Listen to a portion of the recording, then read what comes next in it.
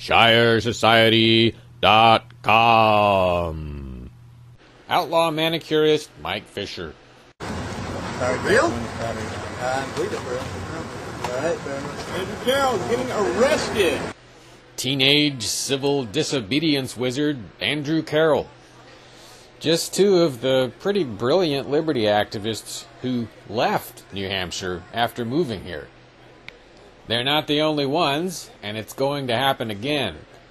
Unfortunately, it seems like most of the time when this happens, people really do just disappear from New Hampshire. We never hear from them again or of them again.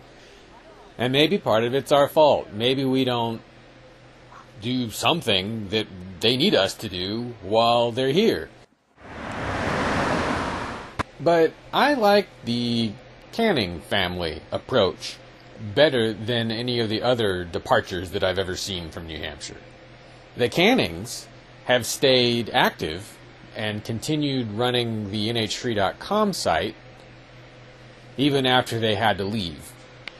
They got better work, and they've been advertisers on the Ridley Report since they've been gone. So it's really difficult for me to criticize in any way they're leaving, because they're still, not quite as effective as they were while they were inside the state, but they're still probably more effective than most Free Staters inside New Hampshire. I think they're still active in the Liberty Scholarship Fund, which is totally New Hampshire-centric. But I guess the point I'm trying to make is that if for instance, I had to leave New Hampshire for some reason and be gone for years or something like that, I would still, whatever activism I did, I'd still focus it on New Hampshire. There might be stuff that would happen right in front of me that I would take pictures of if I was in, Kansas or something, but my feeling is that no matter where I am, I benefit more by enhancing New Hampshire liberty than I do by enhancing the liberty where I am. I don't even think I can enhance liberty very much where I am if I'm not in New Hampshire. The thing is, I think there's this phenomenon of, I call it the shining city on the hill phenomenon, for lack of an original term. But basically, you can do more for freedom by creating it in one place. The freedom that we create in New Hampshire, or that we renew in New Hampshire, has an effect on all 50 states. It's the most efficient place to aim your activism. But before I moved here, I guess it was 2 years I was a Free Stater before I moved to New Hampshire, and I didn't do hardly any activism in Dallas. There was one or two things, and I don't even think those were worth doing. But I tell you what, the time that I spent on the internet just promoting Free State Project news on web forums was very useful. That got thousands of people talking about us. The letters to the editor that I wrote to the local paper about escaping, moving to New Hampshire, that worked out pretty well. Two people came to a meeting that I had in Colorado when I posted, I put a letter in the Gazette Telegraph, and then later on there was a meeting of Free Staters in Colorado, and there were people that showed up that had read the letter. Two people doesn't sound like a lot, but normally when you send a letter to the editor to a newspaper, nothing happens. It just maybe changes people's opinion a little bit. But these folks actually, showed up at the meeting. So, and of course we had a lot of other people that were at the meeting too.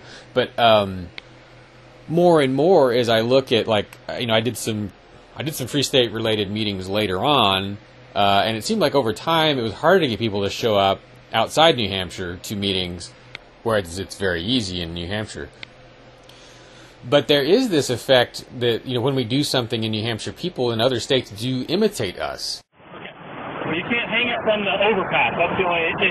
Oh, there's a law that says I can't hold signs? And I'm not always in favor of the exact way they imitate us, because sometimes people go out and get themselves in trouble in other states, which delays their move to New Hampshire. But it does say a lot about the inspirational effect that you guys are having who have moved to New Hampshire. In a sense, it's almost too much of a good thing.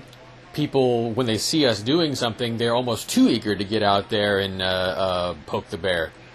But anyway, the point I'm trying to make is whether you're leaving New Hampshire or whether you can't get here yet, consider continuing your New Hampshire activism or starting it early. If you don't know what to do, if you can't think of anything, well, I've got about 20 ideas for you, and so do some other people, and we've listed those there's a link that if you go into the video description, you'll see the link. Just click on it.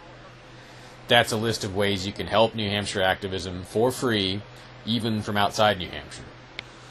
For liberty to work around the world, we have to create a model here that works and to promote that model. It's been done before. It was called the old United States. The old world is collapsing, and it's going to take its slave driver governments with it. But what will rise up in their place? In New Hampshire, the Shire Society has a plan, a thriving web forum, and a history of action.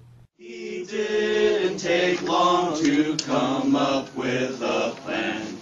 You can sign up right now at ShireSociety.com.